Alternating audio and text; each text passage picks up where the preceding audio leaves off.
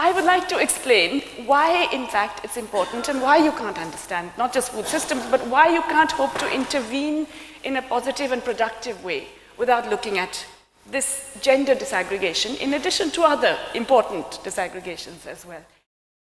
It's often the case, I think, that, you know, when we, let's face it, all of what we try to do is social engineering at one level, even though we may not like to think of it that way, but we all want change. We all want what we consider positive change, and we want to improve the world in a way.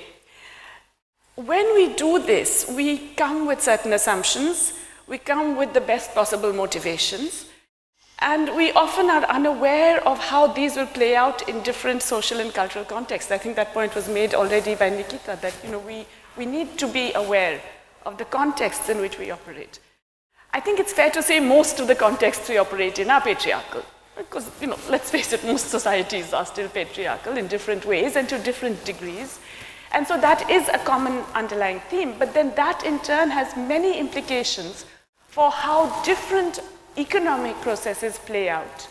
So often when we intervene, we are intervening in structures and in processes which already have a certain momentum, and the interventions may well have the opposite effect from what we intend, simply because we haven't thought about how those differences work.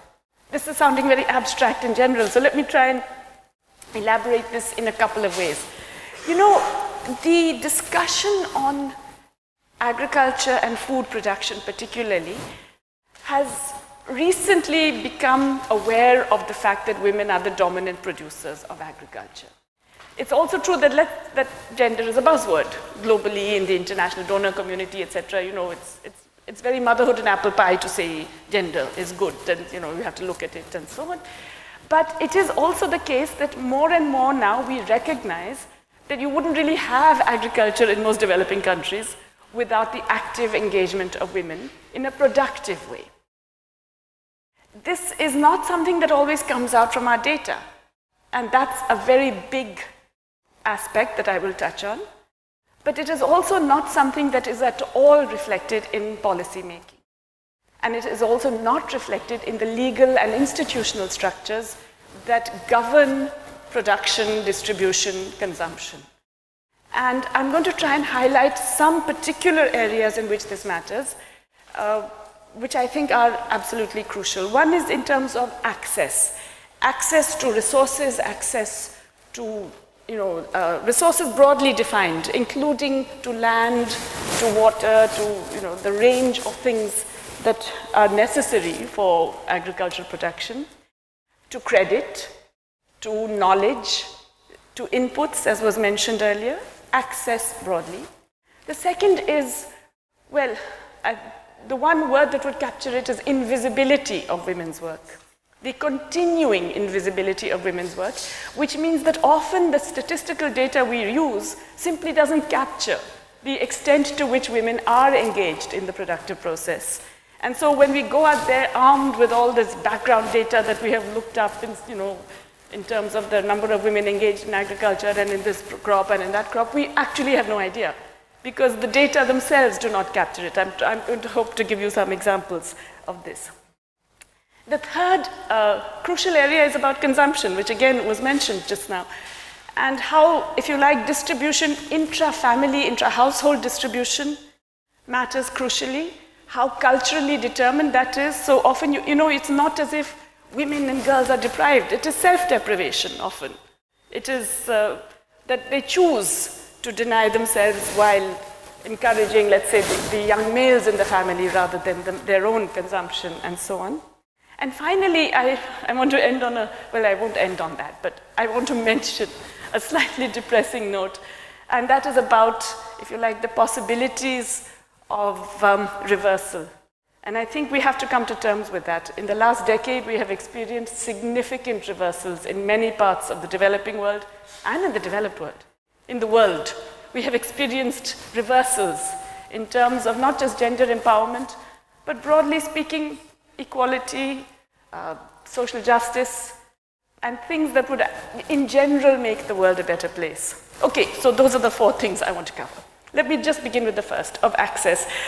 We all realize that women in general are less likely to have land titles, less likely to be recognized as the productive leader, less likely to be recognized in terms of, shall we say, controlling irrigation supplies, other assets, financial assets for sure.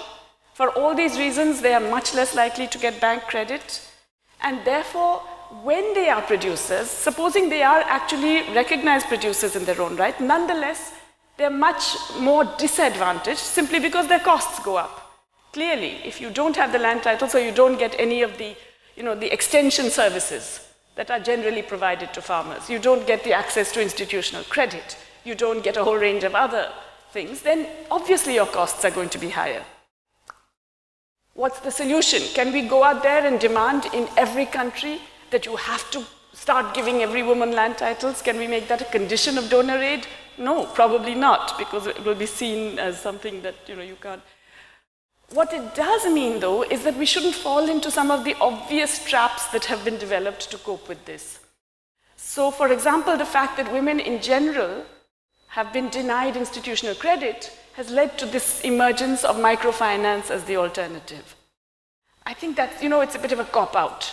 Real finance for the men, microfinance for the women.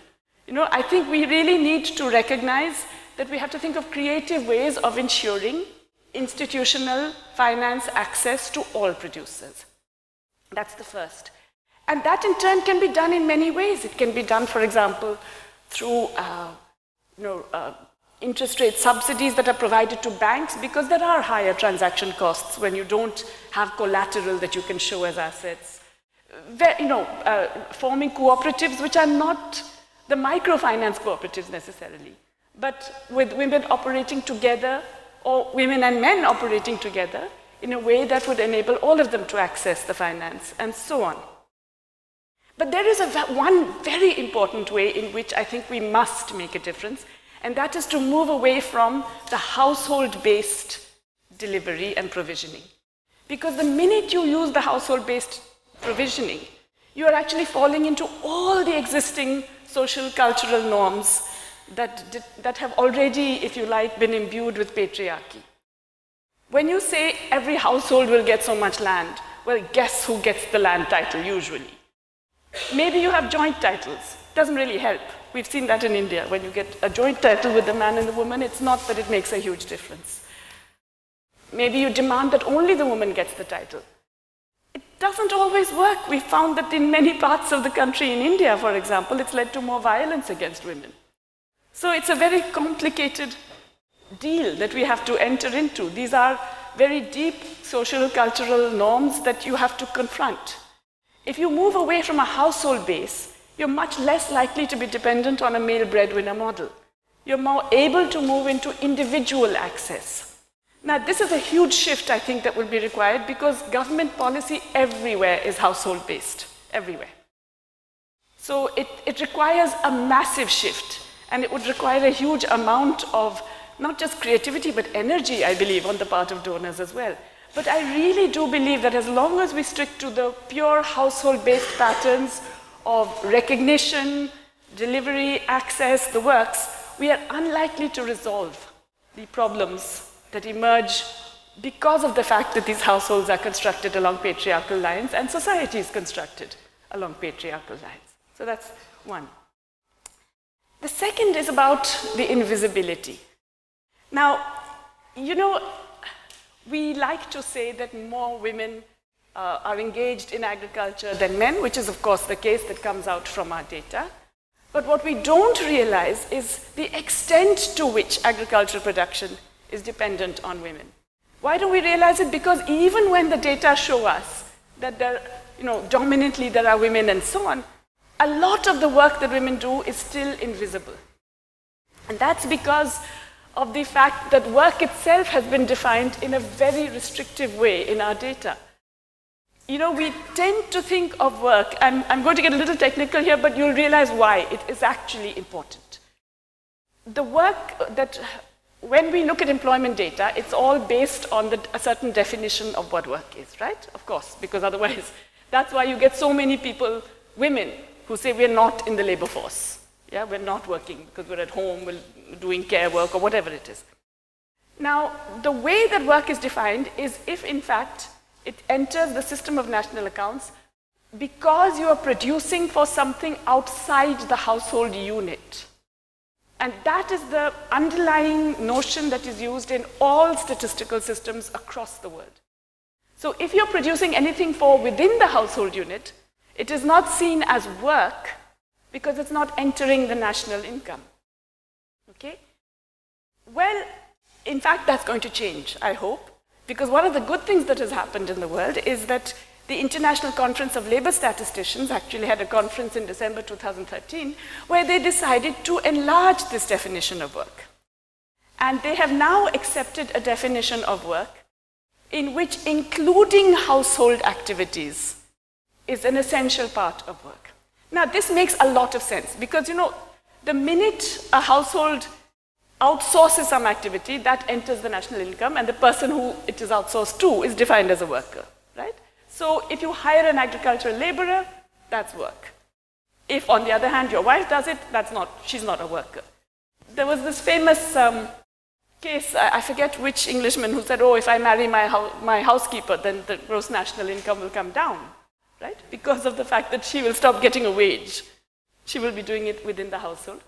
Clearly, there's a conceptual flaw in treating only that which is done for outside the household as work, because all of this, it's not just that it is entering into people's real consumption, but also that it's essential for keeping an economy going. Okay? It's not, and a lot of this work is not just social reproduction. You know, we think of the care economy, we think of looking after children, well, having babies, looking after them, looking after the rest of the household, looking after the old, the sick, etc., the care economy broadly. We think of that as this, if you like, social reproduction. But a lot of the work that women do is well beyond that. In addition to social reproduction, there is the aspect of productive activity which is often not recognized. Whether it is kitchen gardening, or it's poultry keeping, whether it is weeding, which is often not recognized as an essential part of the agricultural process, whether it is the minor irrigation, and so on and so forth. There's a huge range, whether it is the marketing, it is the processing immediately post-harvest. There's a lot of work that women engage in, which is simply not recognized as work because a lot of it is not marketed. Now, once we recognize this, it actually emerges, and there are a few statistical systems that actually allow this, that women are hugely involved in agriculture to the point where they dominate in agricultural production. In my own country, in India, our statistical system shows us that women have a really low workforce participation rate. I mean, shockingly low. In rural India, it's fallen. It was already only about 36%. It's fallen to about 30% of the women in the age group of 15 plus. Tiny, yeah? Ridiculous. I mean, unimaginably small. But because we have survey data, the same sample survey that gives us this low workforce participation also asks them about what other activities they engage in. And if you include these other activities, that is to say you include all of the things I've mentioned, not just the care economy, but the kitchen gardening, the fetching, the carrying, the water, the weeding, the poultry, etc., you end up with 84% workforce participation, compared to 76% for men. So more women are working than men, and most of that is absolutely essential for cultivation and for food in general, okay? So it makes a huge difference to recognize this. Now, once you recognize it, then there's another set of issues. What are we doing about it? What do we care about the fact that it is unpaid labor? Do we just say, well, that's fine, women do it, so good. Just as well that they do it, because otherwise society would be in bad shape. No, I think we have to recognize that as far as this unpaid work is concerned, we have to have a particular approach. We have to first of all recognize it. That is to say, demand social recognition of its productive contribution. Not necessarily add a number to the GDP, but to say, look, this is all essential work that is entering the national income. So you give it that social due, you give it social recognition as work, which means these are women who are recognized as workers and would be entitled to all the benefits that workers are provided socially, whether it is pensions or what have you. Second, we try and reduce the unpaid labor as much as possible. A large part of the unpaid labor of women in developing countries is also taken up not just by the care economy and productive activities, but the sheer provisioning of essential household consumption. There are women in, again, India who walk for 6 to 8 hours a day to fetch fuel, wood, and water for their households, without which those households and those farms would not survive. There are women in rural Africa who also have to walk huge distances for water, and so on and so forth. So provisioning becomes a huge part of the time taken. If we want to reduce the time, the arduousness, the drudgery of this work, what do? Well, we have to think then of the interventions that would reduce it. Piped water, massive time saved. Piped energy sources, huge improvement in the time saved. So, if you don't have that priority of reducing unpaid work, then you don't actually think of those as the most important interventions in an economy. But it can make a huge difference once you've recognized that there is all this productive time being wasted in these, which could be employed in more socially useful activities. Sometimes not recognizing it again has this opposite effect of even well-meaning interventions turning out, as I said, opposite of what you intend. And again, I'm sorry to keep giving you examples from India, but I know that case better. In India, we had an afforestation drive in the 1990s, because as you know, our forest cover had been declining and so on. And this was a very well-conceived afforestation drive, done with a lot of, in fact, donor assistance. The World Bank, I think the Swedes, the Norwegians, a lot of people were involved in this. And it was very well thought out. It was based on the notion of decentralized village-level forest management committees, which would have a member from every household actively participating in it, and you would cordon off sections that would then allow those forests to regenerate. And it worked really well. We got, I think, 3.4 percentage point increase in the forest cover. I mean, it's generally seen as a huge success. But studies that have been done in 8 states of the country show that this, because you cordoned off a lot of the local nearby areas, led to a massive increase in the time that women had to travel to fetch fuel wood. In India, appallingly, fuel wood still accounts for the basic energy source for 85% of rural households. Shocking but true. Now, when you cordon off the nearby forest, you are forcing women to walk further and further. Fine. Why did that happen? Well, because the Forest Management Committee had a member from every household, and guess what? It was always the men. The men don't walk to fetch the fuel wood. It didn't even occur to them that that's a big deal. Okay? So they didn't make that a priority. How can you change that? In one state of the country, in West Bengal, in one district, they applied a different notion. They said all of these members of that committee have to be women. In other words, it has to be the woman from the household. And what they did was very different. They said, okay, we will cordon off this forest, but we will, a certain amount of time every day, between 7 and 9, allow a certain limited access in certain areas so as to allow fuel wood collection. So you got both. You got the best of all worlds. You got a reduction in the labor time to collect the fuel wood, and you got a regeneration of forests. But you got it only because the people who had to do that unpaid labor were in a position to make that decision. So it's that kind of thing which can dramatically affect how policy plays out. And that's why the recognition of the role of gender is so important. Another aspect of invisibility that I just want to briefly mention is the whole aspect of post-harvest, if you like, the whole system of post-harvest processing and distribution. And here again, it's one of those things where women have been largely invisible. The role played by women across the world in the immediate post-harvest, not just the threshing and the grinding, but the collection, the storage, and the subsequent preparing for purchase within households is not even counted as work.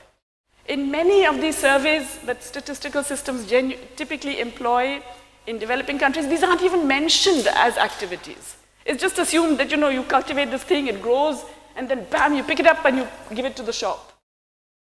We all know it doesn't work like that.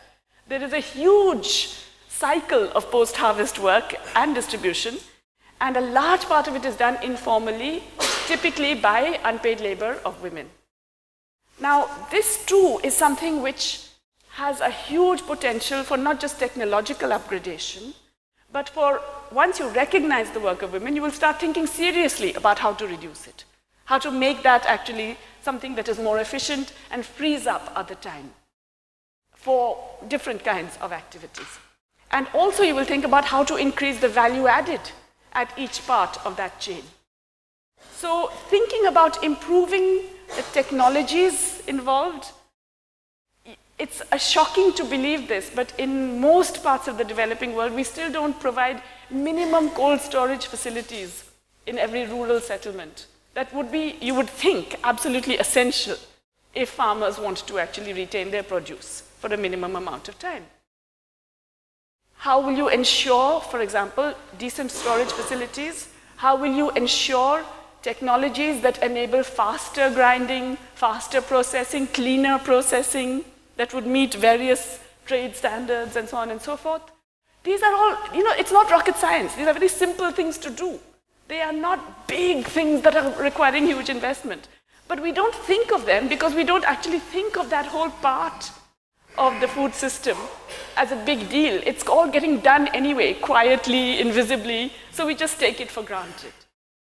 But if we actually treat it systematically, there's a huge potential for increase in value, and there's a huge potential for increase in value specifically of the women's work involved, which is currently unrecognized and unpaid. One of the areas I think that we have ignored, we used to talk a lot about it in the past, and it's fitting that we are in Italy, which I believe is still an inspiration for the cooperative movement.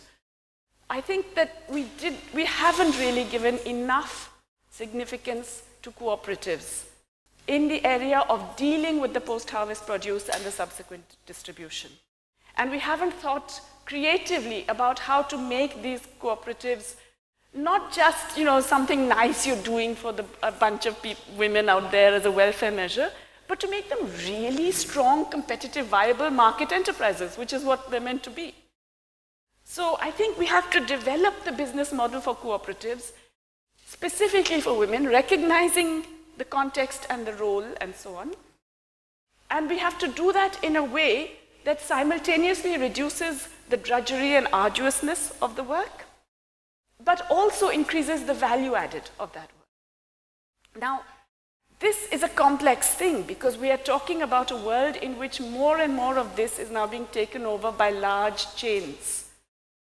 Agriculture is one of the areas that is getting vertically concentrated more rapidly than possibly any other area that I can think of.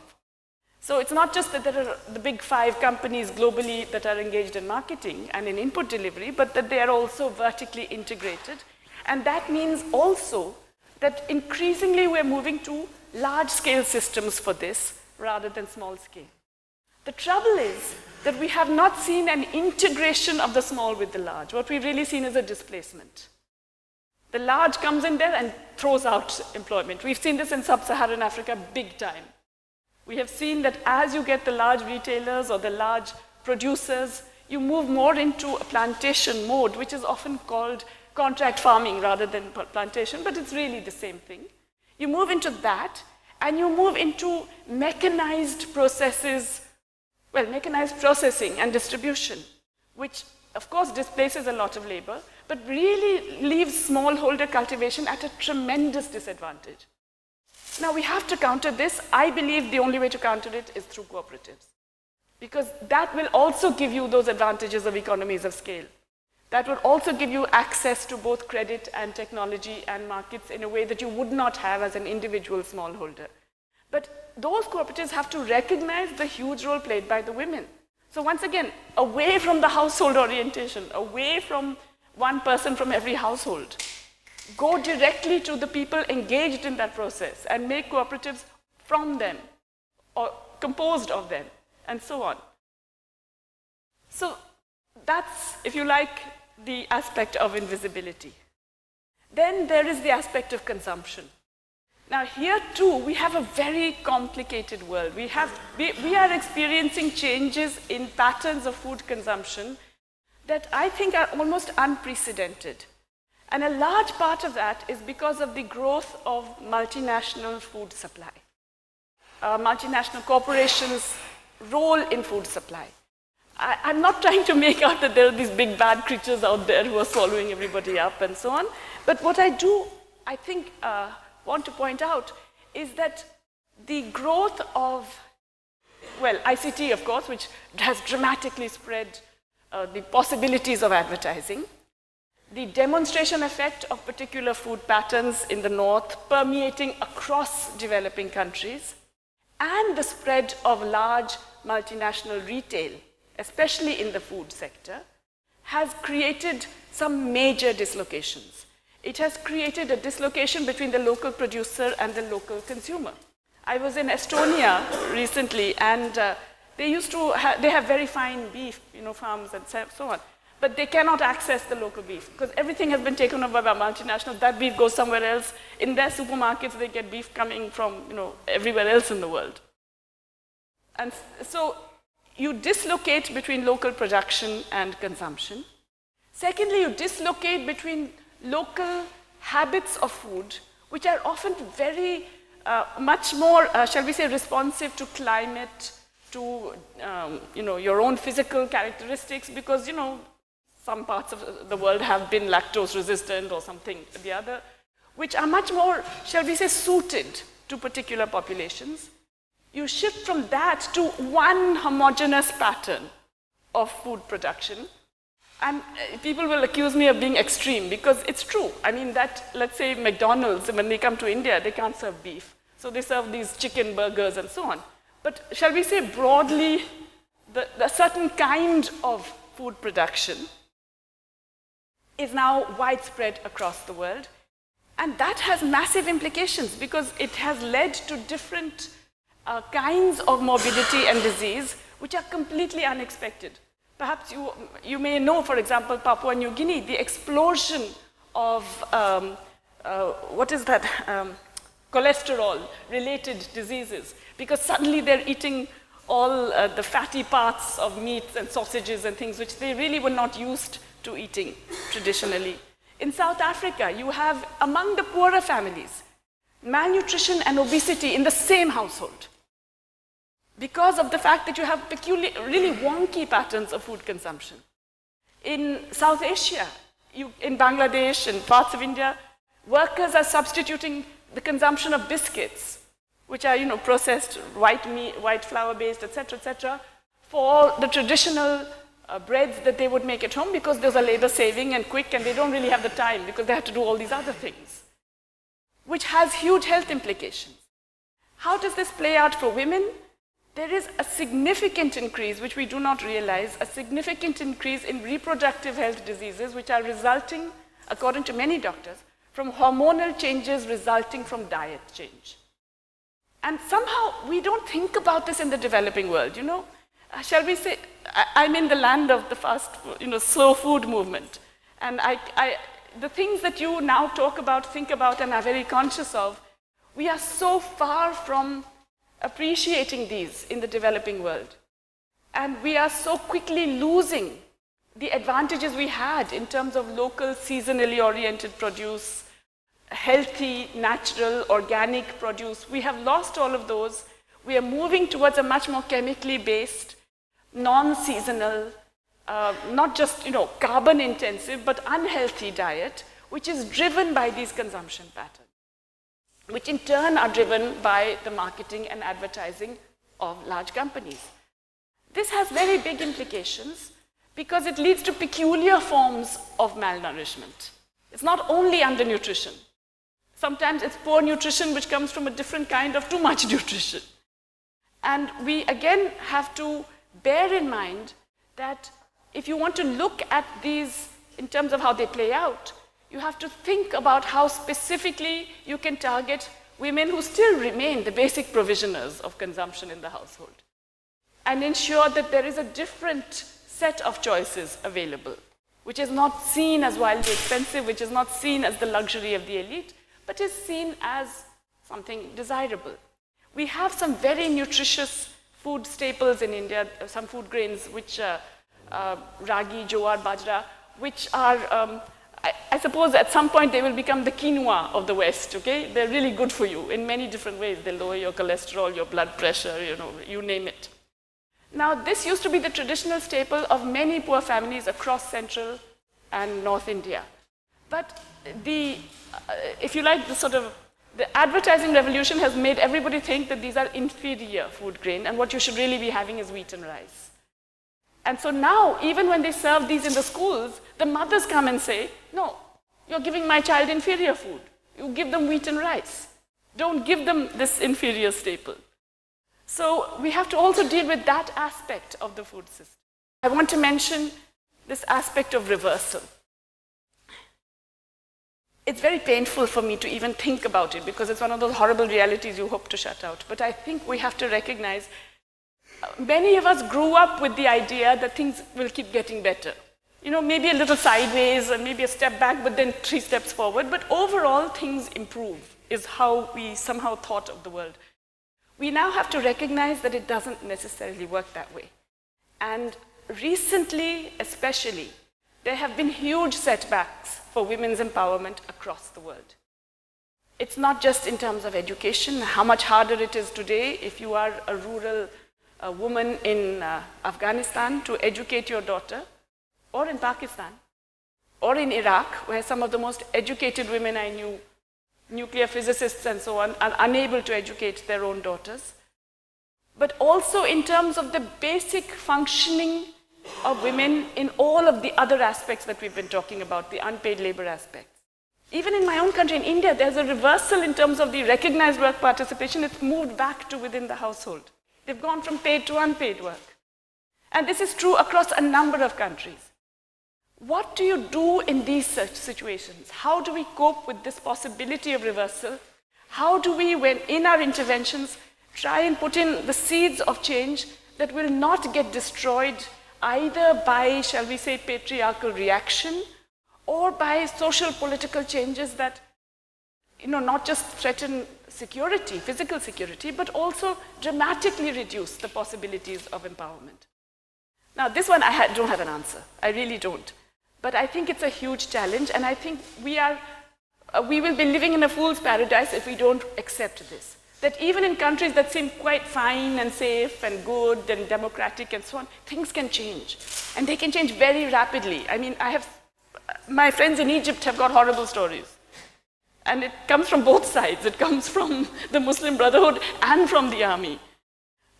So I think we have to recognize the possibilities of reversal. And so when we go around thinking of policy interventions or, you know, pilot projects, programs, all the things that we like to think about, we have to bear in mind that these have to be tough. They have to be not invincible, of course, but at least resilient in terms of coping with possible and often dramatic and sharp changes in the social political environment, which are unexpected for all of us and which certainly we don't like, but we still have to live with. So, a Saudi woman I know described it to me very well. You know how they have so many restrictions on their mobility. She says, you have to be like a fish swimming in the water. You swim around the big fish, and you swim in particular ways that allow you to survive. I think that's maybe how we have to think about the world today. It's not a hopeful, you know, it's not the big, you know, let the revolution come and everything be wonderful. It's not that. But it is surviving in a world in which that survival has become more difficult for a lot of women. So, okay, I'm sorry, I've talked for too long, but let me then end with a couple of questions that I have for you. I would be interested in knowing, how do you feel that some of the shall we say, donor strategies or policies that your resources have assisted, have they inadvertently actually worsened problems sometimes? Or could they have, in the absence of not recognizing some of these things that I've been talking about? Second, supposing you actually did have to change for the better, recognizing cultural contexts. then what would you do? It's not just enough to educate women. In fact, in India, we now realize it's really educating the men. I mean, really educating them, not just putting them through school. But how do you do that? How would you ensure, if you like, the social cultural change that is essential if you want to actually genuinely enable a viable set of food systems that recognizes the contribution of women?